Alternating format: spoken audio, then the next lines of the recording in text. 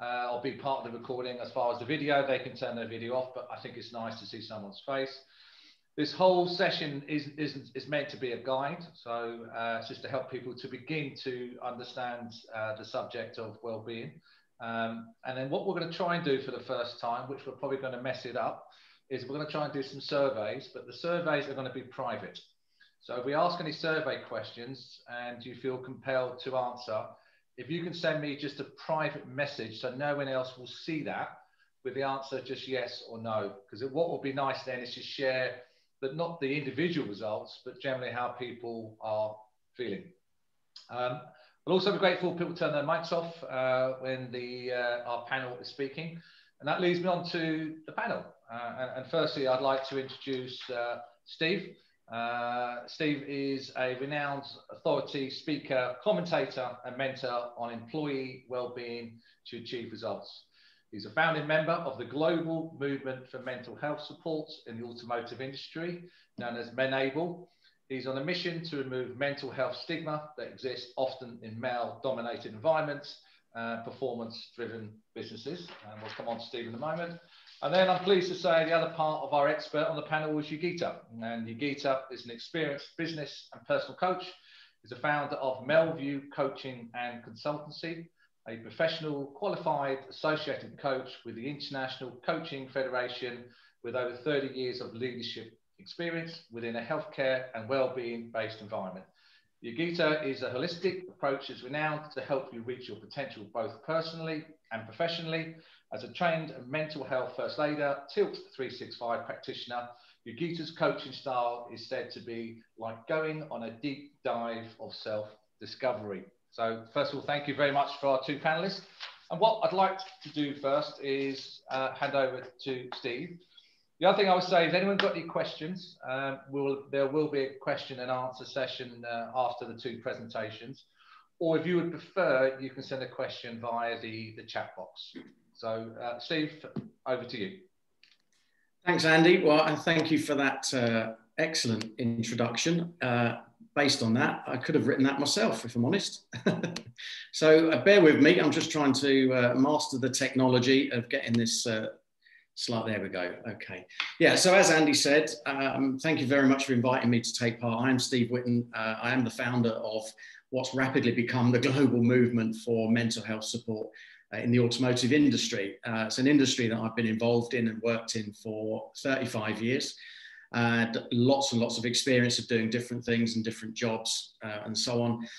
And a good part of that actually was in and around the financial services part of the industry. So I'm fairly well versed in credit management actually, from a perspective of the whole kind of lending money to buy cars, lending dealers money to be able to stock cars and make fantastic buildings and so on. So there's a decent amount of experience on that side of things as well.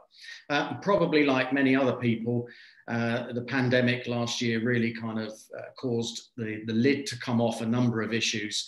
And I only have about 15 minutes or so to share some stuff with you, so I won't go into the full story around that. But suffice to say, last year probably could be described as a very reflective year. And I know that I'm not alone when I say that. And what we know is that actually, not just because of the pandemic, but I think that's really created an opportunity for people to open up and start talking about stuff.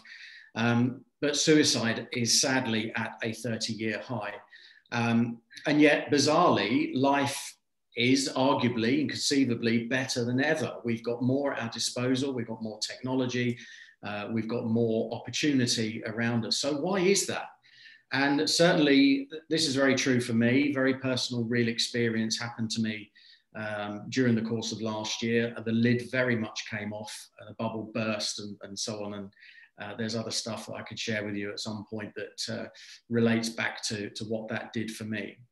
And what it really made me realize, made me feel, was that I'm not the only person of a certain age who's reached a point in my career where I was actually feeling, if I'm honest, a bit hopeless. I was quite depressed. I was feeling very alone and very empty. And all of that was really quite overwhelming, and I had no sense of purpose. Yet to the outside world, it looked very different, because being in the automotive industry, I'm driving a nice car and I'm doing all the glamorous stuff and going all over the place. And, you know, to the outside world, I was ticking all the boxes of everything being successful and so on. But it's this no sense of purpose bit that I want to really kind of emphasize today as part of what we're talking about around the roadmap of getting businesses and individuals back into a frame of mind sort of ready for the workplace. So where I got to was on the road of the journey that I was on, when the lid came off and the bubble burst and all those other analogies. I got to a point, I have to say, and again, it's been fairly well sort of talked about now, that I faced a situation where I had two paths to follow. One was the path of despair and one was the path of hope. And both of those reached the same destination. The path of despair arguably reaches that destination a bit quicker and is controllable by yourself, of course, if that's what you end up doing or whatever. And I certainly, even though I sit here now and presenting to you in a fairly well rehearsed and well practiced way of projecting myself as somebody who's kind of calm and okay with everything, there was an awful lot of stuff that was completely opposite to that. And I hope maybe some of that resonates, but I hope that you've not had too much that's taken you that way. But what Menable is all about is recognizing that actually across many industries, people are and have been feeling that way for some time, and emotions and feelings have been suppressed. And what we have to try and do is to work with individuals to give them a sense of hope, and so that they don't follow that path of despair that could so easily happen for a number of people. So what it really made me realize, as somebody who's been in the industry a long time, and I kind of felt this a while anyway, and as I said, it's been the automotive sector, the credit management, the financing side of that. I've seen it from all angles within finance companies, car dealers, and so on. But what's at the core of all of this for organizations is a sense of purpose, and genuinely is around purpose. Are we putting people before processes, before profit, before performance? And what I can say is that there is definitely a huge amount of work to do. And what I'd ask you to do as we go through this is to consider exactly what that means for you. And I've got a little activity to do a little bit towards the end where you can just quickly note down some thoughts for you and get a quick snapshot of where you are in terms of that within your own organization. So just before we get all spiritual and deep and philosophical, I have to say that the thing that joined me on this road of hope is understanding that love is the power. And I know that each one of you will take a very different interpretation of what I'm talking about there. And as I said, this is not about getting all deep and spiritual and emotional and so on, but it genuinely is, for me, that's how it works. And lots of conversations that I've had is genuinely about what we need to try and engender with each other. And what I'm talking about there is a love of life, a love of nature. If you've had, like me, if you had the chance to get out and about and walk a lot and get a lot of exercise, just connecting with nature and so on. A love for each other, come back into the office environment today. And, it's nice to be around people again. It's nice to have a chat at the coffee machine and the water machine and bump into people in the corridor. And that just emphasizes that we are sociable creatures and we need to emphasize this love of each other. But most importantly, and the key thing that was an issue for me, was a love of self. And I've learned through all of this that if I don't love myself, how can I expect anyone else to feel good about me or to love me as well? So that was the first kind of key part of the journey that sort of happened for me and made me realize that sitting behind this thing called purpose is this love of self. Now, that brings me on to the other bit that really links to what we're talking about today, is this love of the purpose of what the business is about. And that for me comes down to one key thing, and it's communication. And it's about making sure that leaders and managers in your businesses are very well versed in communicating what the purpose of the business is. If the purpose of the business is to make somebody else rich, then let's state that purpose. Let's be absolutely upfront and honest about that and talk about that, that is the purpose of the business. That may actually not be very fulfilling for a number of people, because even the FCA, and I'm sure many of you are familiar with the FCA and have a view about them, but even the FCA have recently released a speech that actually talked about purposeful businesses, businesses that serve a social purpose and give people more than just a reward or a return at the end of the day. And it's up to us as leaders to absolutely generate that love of the purpose of what this business is all about. Now, on a personal level, that feeling of love actually comes from the inside. It comes from here. And there is a reason why I'm sharing that with you, because for too many people, the alternative, the opposite, is stuff that happens from the outside. Now, when we get back into the workplace, and I'm sure many of you have experienced this, maybe done it yourself, how often do you hear phrases like, I hate it here, can't stand my job, I loathe my life, it's all gone to not a very good outcome, it's the same old, and one day I will. And what happens there is that people are constantly cycling around this current reality of the same old stuff. But what we do is, unfortunately, there is an element of us that tends to blame external factors, blame other people, blame stuff that's going on. Well, the news that I've got on that front is that that's not happening from the outside, that's happening from the inside. And for many people, that could be because there's a lack of connection to the purpose and what an organization and a business is really all about. So, even this morning, I spotted something on LinkedIn, which I wanted to share with you, from Simon Bartlett. I don't know if any of you connected to him, but he actually said a lack of freedom to be creative, and whether that's in work or flexibility over an employee's personal time, poor communication at all levels, and letting, insert your own favorite word here, get away with being an insert your own favorite word, and not removing said insert your favorite word, colleague or manager fast enough. Those are the three biggest company cultural destroyers. And I have to say, from a lifetime in an industry that's performance oriented, that's male dominated, and is actually very cynical and very skeptical, most of that exists because many businesses haven't done enough on the journey to making it absolutely crystal clear what is the purpose of why we're here. Now, for the individuals, for me, this boils down to 4 levels of consciousness. And those levels of consciousness start with being a victim. This is where the world is working against you and everything's against you. My life would be better if it wasn't for him or her or them or this. And victim mode and controller mode, which is the opposite of that, which is where people jump in and try and fix stuff, try and resolve issues, try and sort things out. Those are very fear-based emotions.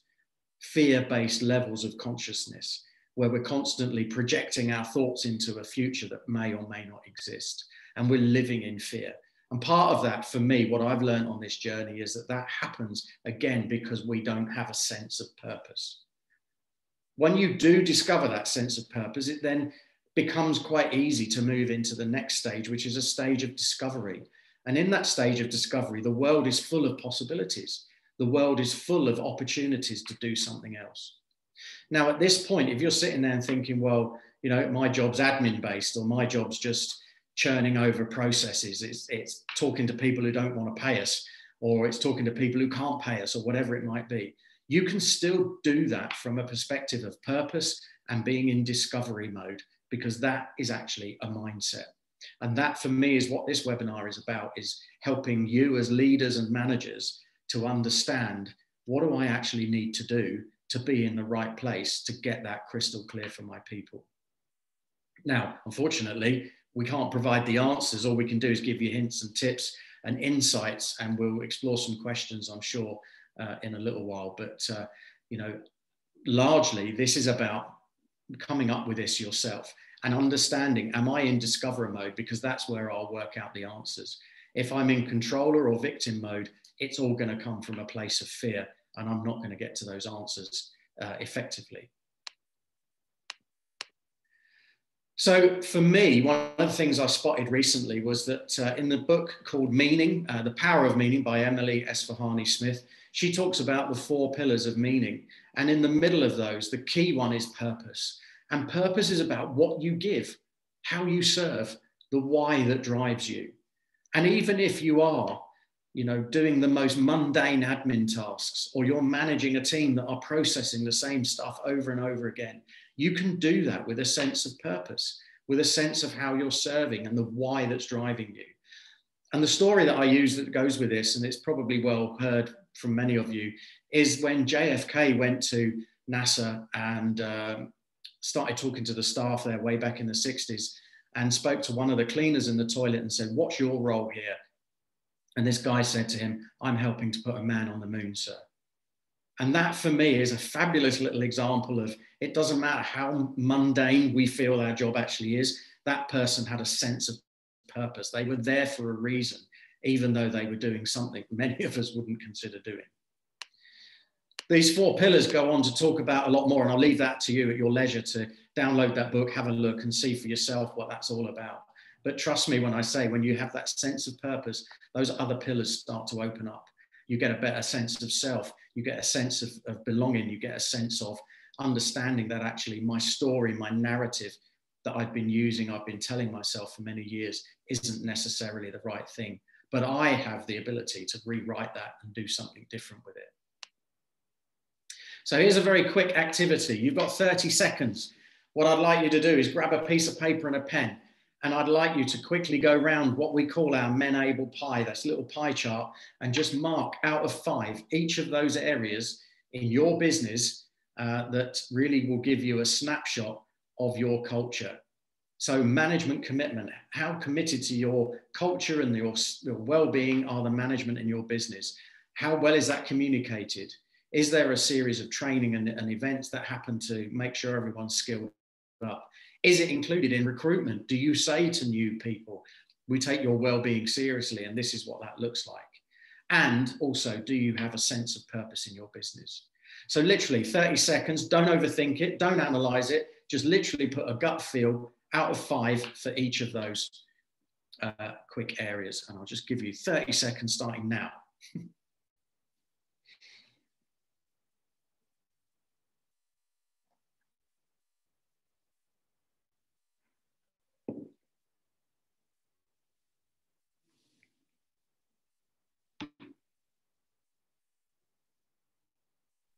Okay, just a few seconds left. I thought you were going to do I could have done actually, yeah, there's a thought. Okay, so as you look at that now, what you'll have is a quick snapshot out of 5 of how you feel about your organization, and it will immediately highlight for you a development area. And we can explore it perhaps during the Q&A, but it could be that, my money would be on perhaps many of you having scored communication lower. Maybe a sense of purpose will be the one that stands out, that, why am I actually here? What's this actually about? What are we trying to achieve? So when you do that, my message to you would be, and a few little takeaways would be, get ready for purpose and a new normal. None of us were born to be a job. None of us were born to be a role. And when you recognize that stuff happens externally, you realize that you is happening internally. And there's a whole great world in that discoverer level. And when you get to purpose, you realize it's about what you give, how you serve, and the why. Purpose is a key pillar in that whole thing about meaning. And as you become starting to be your purpose, watch out for the negatives, because there will be those people in the background, those naysayers who will be trying to drag you down. So if you're a manager, if you're a leader, think about how you position that, because the cynical skeptics will come out and they'll start thinking, that nothing ever changes and doesn't happen like that around here and so on. So that was a very rapid 15 minutes. I hope there's some insights and thoughts in there on some stuff to give you some thoughts. As you could see, I need to move around a bit because the sensor in the light didn't recognize I was moving, so the light's gone off. I'll sort that out in a minute. Thank you very much. There's some contact details there. It'd be great to connect with you on LinkedIn. And I dare say that you've probably got some questions. Andy. Yeah, thank you, Stephen. Thank you for such a sharing your personal experience, and I think that's important. A lot of people during this time are certainly feel that's anxious, at the very least, are concerned that what the new norm will become, and it's important that to recognise at some level we all feel the same. I certainly have a couple of questions. The first one for me really is, what can organisations do to help and encourage their colleagues to reach out for help? Or yeah, I mean, we're going through this at the moment with the companies we're working with, and it's 100. You know, it's easy for me to say it's about culture, but it genuinely is, and it's this culture that literally comes from the top. And we've been very firm in our approach for what we're doing, and we're saying this is CEO, managing director level. You know, if this is being delegated or fobbed off further down the business, you're losing a key part of that management commitment piece. So, you know, it needs to be a culture where it's okay to not be okay. We all look out for each other. We can all spot the signs, and there's lots of ways that we can get training and development on that. But it needs to come from the top 100%. And it needs to be a pledge and a commitment. And what I would say on the training side as well is that for me, and maybe this is just particularly the industry I work in, this is not a training issue. This is not about putting a bunch of managers in a room, giving them a course, giving them a certificate and saying, there you go, because they'll tick the box and off they'll go, but it won't necessarily address the culture. So this absolutely needs to come from the top. Okay, thanks. It leads me to the next question really about senior management and how important it is for them to show vulnerability. When you go and meet a lot of these companies, and you mentioned the guys at the top, do they show vulnerability, or do you have to help them to get to that point? Do you know what? I've been blown away by how much vulnerability they have actually shown. I mean, and I think the ones that are prepared to do that are the ones who come forward and go, yeah, I may well be CEO, managing director, and I may be of a certain age, but the fact that I recognise that, you know, that there are issues I've got or there are issues that I've had means that I now have empathy with people around me. So I spoke to somebody this morning who said he walked into one of his businesses and there was somebody there whose head was in their hands a little bit. He stopped and had a chat, and that person said it was the first year anniversary of their father's death. Now, he said that immediately triggered empathy in him because he understood what that meant, because next week is the second anniversary of his own mother's death. So, you know, immediately it's about having that kind of empathy. But the reason we were talking was because he said, I'm not convinced that that exists in all of our managers. We don't encourage empathy. You know, we recruit for confidence, not competence, and we encourage performance and productivity. We don't encourage those softer, more emotional skills. Okay, brilliant. Well, thank you, Steve. And I'd like now to move on to Yogita. So I think, Yogita, you've got some slides, if you can now share. I'm going to take a slightly different approach to this one. I'm going to ask some questions, and then Yogita is going to answer those questions, plus illustrate her answers with some slides. So, and again, if anyone's got any questions, please put those questions in the chat room, and I'll make sure we put those questions forward. Sorry, Andy, it's been disabled. Oh, right. Okay. So which one are you? Just bear with me. All best plans. Okay. You should have co-host now.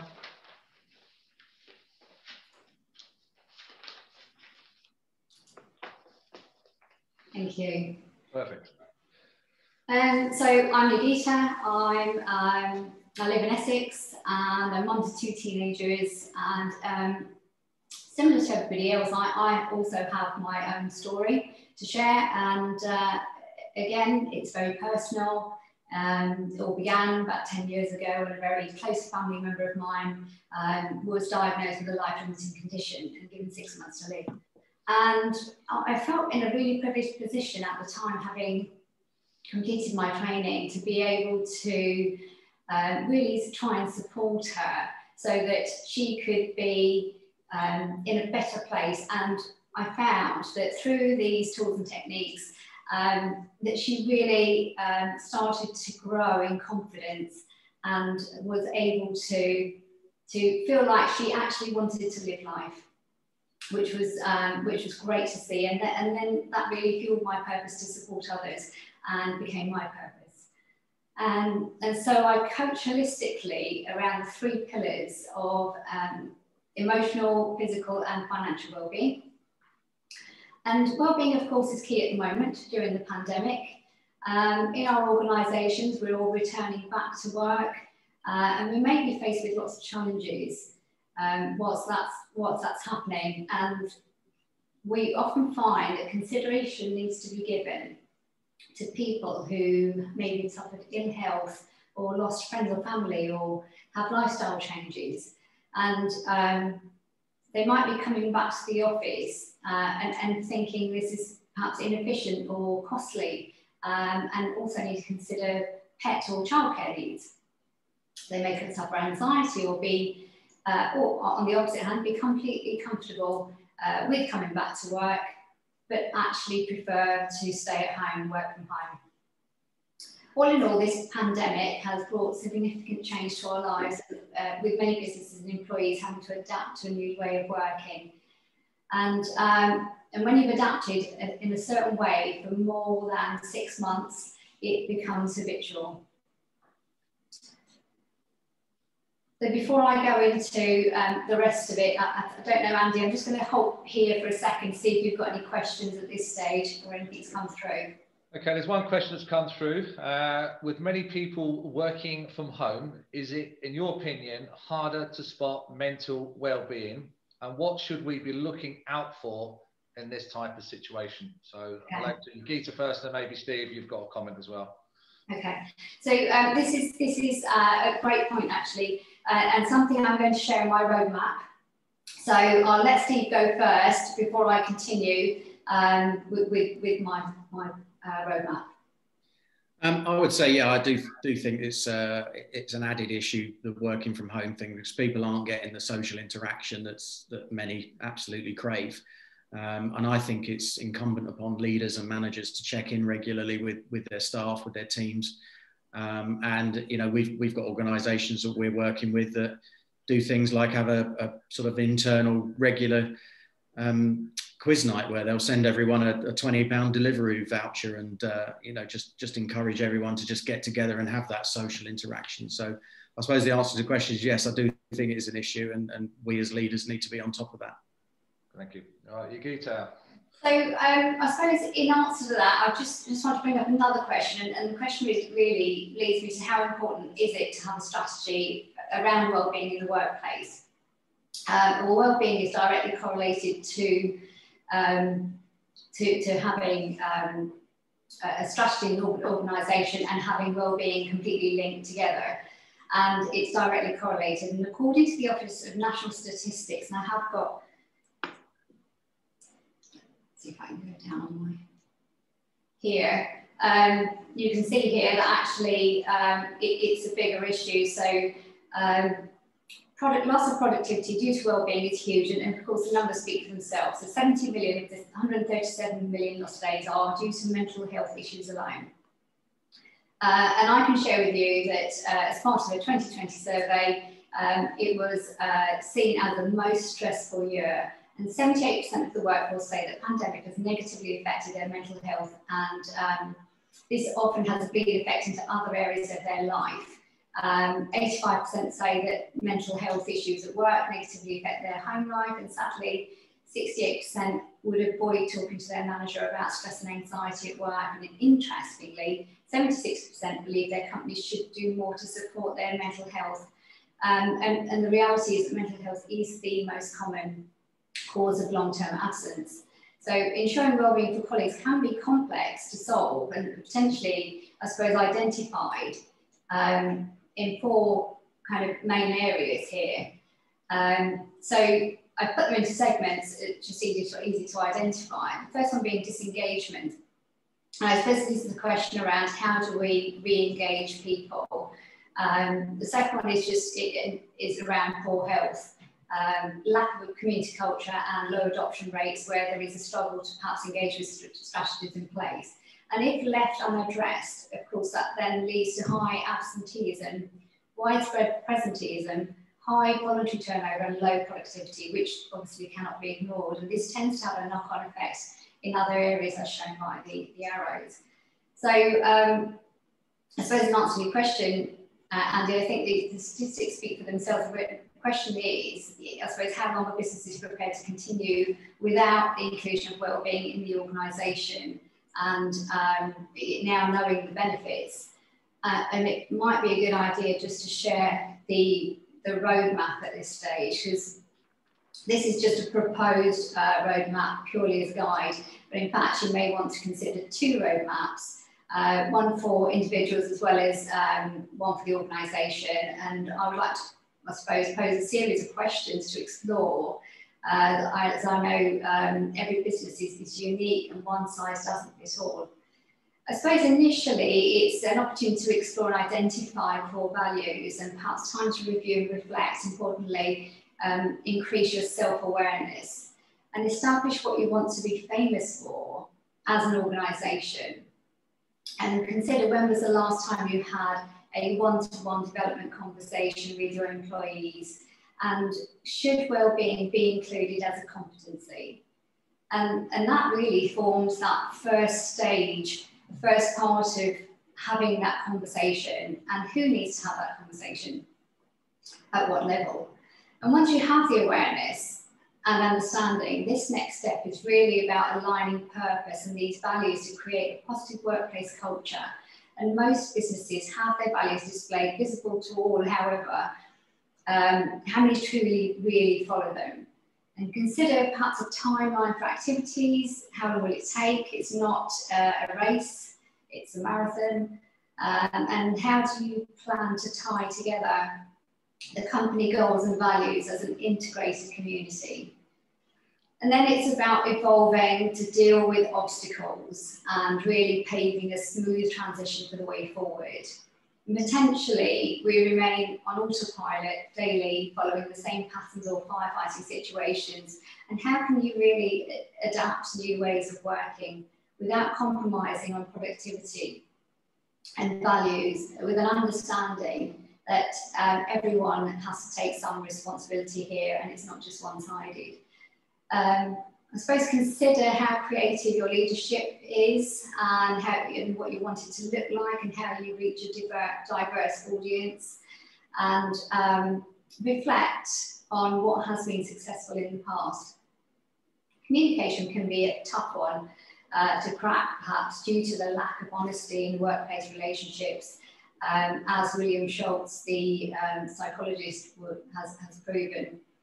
Emotional intelligence plays a major part in collaboration, and change often leads people to go back and forth in the change cycle. Understanding this, how do you then want to manage and reframe your conversations? And often leaders also may be unsure of the best way forward themselves. And I suppose then that leads us into support. Of what does support mean to you? And most importantly, for your colleagues, that this disparity can cause conflict or even apathy at work when left unidentified. And how do you plan to provide that adequate training and support offline if necessary? Again, this is hugely beneficial, as I can tell you from personal experience, that businesses can return on investment around 4.2 to 1, something I've learnt personally through coaching and assessments, for example. Most importantly, celebrate the small successes and start by defining what success means to you. It's actually a myth that people always work for financial benefits, and in fact, recognition is paramount. And observing this, I suppose we've observed this throughout the first lockdown of the pandemic, where hundreds of people then signed up to volunteer and support other people. So how will you include recognition and reward as part of your program timeline? And hopefully this will become a guide for you to really own and provide. I hope it's provided you with much thought. I'll just move on to my last one here. This is a tool that I personally use, and I find it really effective. where you would, again, use the same timeline and the roadmap, score yourself out of 10 to start with, and really then think about where you'd like to be going forward. And then it's the conversation of how do you get there. And of course, sometimes this isn't easy to do alone. And it's about taking that time out to really press pause for a moment and really and truly reflect with your team and work cohesively.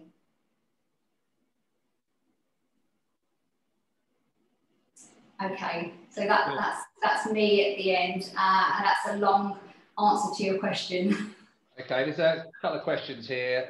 Will the slides from both presenters be available so people can digest that information and think about their own roadmap? So happy to share the slides, both? Yeah, 100%. Okay. Then we've got a few more other questions. What's the consequences of a business or organisation or an individual not, at this particular time, looking at well-being? I mean, what are the consequences? What could happen if an organisation or you as an individual don't start to go down this roadmap? Maybe Steve first. Yeah, I mean, I think, you know, ultimately there is, I mean, we try not to use this as a threat when we talk into organisations, but ultimately you can envisage a situation where somebody's well-being isn't being taken seriously. They're being treated almost as a performance-related issue. And this is why it's important that managers can distinguish between the two. And I know of stories of people that have been taken down that route, and then suddenly a letter from a solicitor arrives saying, you know, this individual's taking you to an industrial tribunal. Now, having spent some time in HR, that would be fairly scary for a big organisation, because that's a typical kind of 10 to 5 on a Friday night. You're going to settle out of court, and it's probably going to relate in six-figure settlements. So, you know, that's the ultimate scary side of it. But that shouldn't be the reason for doing this stuff. The reason for doing it should be because you genuinely are empathic and care about your individuals. And I think at that lower level, if you don't do it, you know, if that's not demonstrated, it would be very easy for individuals to vote with their feet. And what you end up with is absenteeism and high staff turnover. And that's what we see a lot in the automotive industry, particularly. Yogita, thank you, Steve. Yogita, do you want to add any more to that? Just interested to understand the question around and explore that a little bit more in terms of you know, the price. What does it cost if it's ignored? And I suppose it's going back to, you know, understanding what is it you want to be famous for as an organisation, and reviewing that so that you can really start to embed those behaviours. And I guess the four areas that I shared would absolutely be the price that you pay. Okay, brilliant. I actually want to just describe a scenario and really get the views of both Yogita and Steve of how to manage this situation. As I understand it, and I speak to a lot of credit controllers, the economy is artificial. Payments are okay, insolvencies are down. At the same time is when companies are asking their employees to come back to work, we're expecting the economy to take a turn for the worse, meaning insolvencies are likely to increase, payment delays, and more difficult conversations with clients about payments. How do you manage a situation where they associate working from home as being everything's okay, and then suddenly they come back to work and because of the economy, the job is a little bit more harder? How would you manage that type of situation? Steve? Yeah, I think for me, that boils back down to communication and honesty. And in a time that I spent working for a very large automotive company manufacturer with their head office in the UK, you know, I was in the senior leadership team, and it dawned on me very early on when we were going through a period of challenge that the team would read more into what you didn't say than what you did say. And it was far more beneficial for us as a management team to sit people down and be absolutely honest with them, and, you know, put the tools and techniques in place for them to, you know, feel that they can move into a discoverer mode and be a little bit more in control of their destiny than they perhaps feel that you are. And that for me is really about honesty and openness. And it's back to culture again. Thank you. And Yogita, want to add any more to that? I suppose two things. Firstly, what does challenge mean for the individual? And we all are aware of the change curve, and clearly that individual sits somewhere in that change curve, and really to explore, so what are the options? And it's again about coming to a compromise that is not going to affect productivity, efficiencies. Okay, brilliant. We've got a few more questions. One of the questions, if I just paraphrase that question, feelings are deep. It's difficult to recognise that in this potentially virtual world. Given it's so deep, how can a business or an organisation really get to understand what someone's feelings really are in this virtual world? Yogita. So yeah, absolutely right. Relationships are, you know, that bit more tricky to embed online. And this is about really taking ownership to touch base with individuals on a regular basis. And one of the tips that I popped in on my presentation is having a non-work conversation with somebody on a daily basis, whether, you know, pick a colleague. And I think this is about owning and doing your 50% of the, I suppose, relationship building, and using that as an opportunity. Brilliant. Steve, do you want to add any more to that? I would totally agree with that. And I think the key question is, and this was on the documentary that Roman Kemp put out on the BBC a few weeks ago. The question is, how are you? No, how are you? You know, it's that real kind of, don't just accept the first answer, let's dig a bit deeper and find out. And Yogita's absolutely spot on. Doing that in a virtual world is far more difficult because you don't have the face-to-face, you're missing a load of the body language. So it makes it even more important that leaders and managers are more tuned into that and more aware of, probably I need to ramp up the amount of interaction and the contact that I have with my team, I think. Brilliant. Another question from the audience. What is the percentage split of needing to care about staff well-being and needing to be concerned about the business? So Steve, first please. Well, this is an interesting one. I'm not sure, if I may, I'm going to, my immediate perception of the question was a bit similar to something somebody said to me a little while ago, which was, if you show that you care too much, people will take the proverbial. And my response to, and that may not be where the question was coming from, but my response to that was, what does it say about your culture that people have to take, swing the lead or go to the doctor and get a false sick note if they, in order to get some space and take some time out? If they're not able to come and talk to you about that, what does it say about your culture? In answer to the question, what's the percentage split? I mean, there's probably people who are far better at maths on this than I am, but you know, for me, it's 100% of both, because the reality of it is positive employee outcomes equals positive customer outcomes, which equals positive business outcomes. And this is 100% about putting people before profit. And if you do that, ironically, it takes care of itself. Brilliant. Yogita, do you want to add any more to that? Just building on what Steve said, so yes, absolutely. Employee well-being is directly correlated to business growth, and I think a lot of people know that. It's just exactly how much are we losing out on, and what does that mean to the organisation? And as I shared, that the recent survey only in 2020 showed that 78% of the workforce say that the pandemic has negatively affected their mental health, and even more so, 85% say that the issues at work have then negatively affected their home life. So actually, in that sense, the figures speak for themselves. And I think it goes back to understanding that actually, from a positive perspective, when you really start to take that culture on board, every kind of 1% in customer care, you know, I suppose that increases another 4.5%, as in you'll see on my my slides as I've shared them before. And and so it makes no sense really not to include well-being as part of your business strategy going forward. Yeah.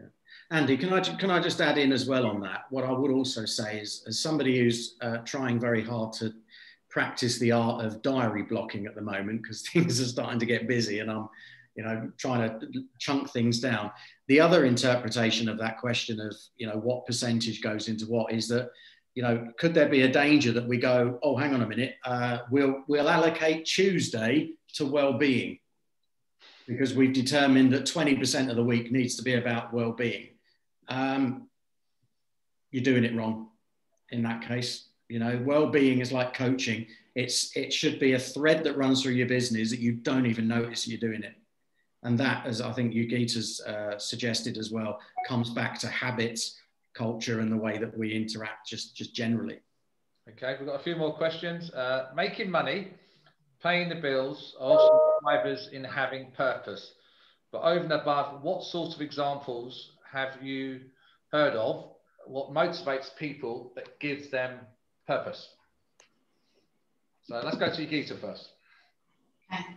So I suppose when you reflect on as an organisation, when you were most successful, and really consider what that felt like as a vision, and what did you hear your colleagues say? How did it feel? And how can you really start to relive those moments and bring that back into the culture? Thank you, Steve. Could you just remind me of the essence of the question again, please? I was trying to find it in the chat. I think we're basically saying, other than money, yeah, what examples have you heard of what motivates people that gives them purpose? Yeah, I've got an example of an organisation that we're sort of, how should I say, courting at the moment because we want to work with them. They are a family-owned business. They actually sold a business 10 years ago and took many, many millions from that sale. They've invested it in another business and they've now set their purpose as the purpose of the business is to generate money in order to help the community. So they've formed foundations, they've formed connections with charities, they're working with organisations like ours, hopefully, and you know, they're very, very clear. The purpose of the business is to be successful and make as much money for everyone so that we are in the position to be able to help the remainder of the community. And that message goes down through the business and everyone's like, wow, yeah, I really get that. Okay. Two last questions, and then I think we'll run out of time. Paraphrasing this one, if you've got an employer that says you can only do the job by coming to the office, so in other words, you can't build a gearbox without going to the factory, how do you deal with that? How do you manage that situation where you've got this difference of opinions? We'll come to Steve on this. So Steve first. Well, I suppose, you know, practically and realistically, there are going to be jobs that can only be done from a place of work. You know, manufacturing is the obvious one, as is probably many aspects of healthcare and retail and so on. So, that office-based job. Well, if it's an office-based job, I mean, I personally would take a bit of a view on it, you know, because I think that's the other thing of coming back to normality is that I was talking about this with somebody this morning. You know, many people are actually quite anxious about going back to the office. And, you know, I think now it's about being a bit more flexible and saying, you know, perhaps you can have 2 days a week working from home. Then that comes down to trust. Brilliant. And Yogita? Sorry, I can't find the question in this one. Would you mind just asking me a question? Yeah, if you've got an organisation, let's say an office organisation that says the job can only be done by coming to the office, and the employees are saying we'd like flexibility, how would you manage that scenario where you've got such difference of opinion as to where the job can actually be done? And it is tricky, it's not straightforward. At the end of the day, yes, that, you know, there is a business need. And I think it's just about understanding, yes, we have worked from home for a period of time, that's become quite habitual, but actually what's the reality of the situation? And, you know, is there a compromise here? And what is it that's really going to work for the organisation? And until you've really sat down and had a conversation with this individual, because you could be at loggerheads with somebody and really disagreeing, and inevitably, I suppose what happens is the line manager will put their foot down and say, it's my way or no way. And actually, again, it goes back to understanding, having that one-to-one conversation and really understanding the way forward. Brilliant, thank you. Two last questions. Do you assume when a colleague is always laughing and joking that life is good, opposed to, and subsequently don't give them time, versus a colleague who seems to be regularly sad? Would you treat them differently? So, Yogita. Again, that's perception. So we perceive things all the time, and we'll judge people on appearance, external factors. It's a bit like my iceberg scenario. So if you think about an iceberg, what you see on the exterior and the top of the water is the ice, and obviously that's what people want you to see. So I think that's one to remember. What you have got underneath the water is everything else in terms of their beliefs, their assumptions, their values. And unless you tap into that area, you won't really know. Thank you. Steve? Everything Yogita said, but what I would also say is that as somebody who's been in an industry where it's been okay for me to be the class clown for 30 years, what I can say from personal experience was that there was a reason why I was like that, and everyone perceived me to be happy-go-lucky, jazz hands presenter, host of award ceremonies, and so on and so on. The reality of it was that was a mask that was hiding what was really going on. And what I'm saying to people now is that you really should be treating every single person differently. And as a manager and as a leader, it's your responsibility to know each member of your team inside out. And to understand, well, how I treat Dave is different to how I treat Sally. Okay, we've got another question coming. If you have someone at work you're worried about and you think they are suffering with mental health, but they don't seem to want to engage or talk, how do you help them? Any tips, Steve? Talk to them, offer support, be there to listen, reassure them that they absolutely won't be judged. That you won't try and fix anything. I think that's a key thing that we try and do too much, is we try and fix somebody, and that's not what they want. And just reassure them and let them know that culturally it's okay. Just put it out there that it's all right for them to reach out, and hope that eventually they do. But yeah, keep a close eye if you're concerned about somebody. Yogita? I wonder if they're not open to talking to you, maybe, is there anybody else they would talk to? And again, just, I suppose what you could do in that situation is comment on what you've observed about their whole demeanour, and maybe and say, look, I've noticed this about you, and, I understand you may not want to talk to me.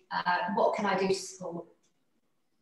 Brilliant. Okay, if there was one key takeaway from today's webinar, what would that be? So, Yogita. Okay. So for me, well-being is yes, it's a hot topic at the moment, but actually for the right reasons. And I think businesses need to, potentially really think about the consequences of not including well-being into their strategic plan. Since they've come back and returned to work, navigating this kind of shifting climate is being really tricky for organisations, and really to take some time and stock of where you want to be going in terms of moving forward, and what does that look like. So absolutely, and if you struggle with doing that alone, recruit help. Thank you. Steve? Yeah, I'd go along with that as well, and I'd say communication is key, as is being absolutely clear what the purpose is. And if you've found yourself as a CEO or as an MD or a senior manager, and you probably feel that you're suffering with a bit of imposter syndrome, or maybe have never addressed your own lack of self-worth and all that other stuff, because we're all susceptible to this, is, as Yogita says, reach out, talk to someone, be open, get a coach, that works at every level, and just communicate. The key thing to all of this is clear communication without an agenda as well. Just be honest. Brilliant. Sorry, Andy, can I just add to what Stephen's just said? And I think just finally for me, it's recognition and reflecting what I said around people volunteering in the pandemic. It's not always financial, and I think recognition goes a long way. And absolutely celebrating and having a plan to recognise people. And how do we do that when they're virtual as well? Perfect. Okay, well, it leads me to say we're just on time to thank Yogita and Steve for an excellent insight into wellbeing, and thank you for sharing your experiences and your expertise. I think what you both have done is really highlighted more than before, certainly from my point of view, is the importance of well-being in any organisation. I think it's the right thing to do, yeah. And I've also perhaps appreciated more so than ever is the importance of honesty and maybe treating individuals. They've got their own challenges. So certainly inspires me to consider a roadmap for our business. And hopefully those that attended have learned something. And they're at the beginning of their own personal or company roadmap. So this is going to be on the landscape for some time. Yeah. So we either embrace it, be part of it, or I think unfortunately there'll be consequences not doing that. So and there's also some lovely comments here saying excellent presentation. Thank you, Yogita and Steve.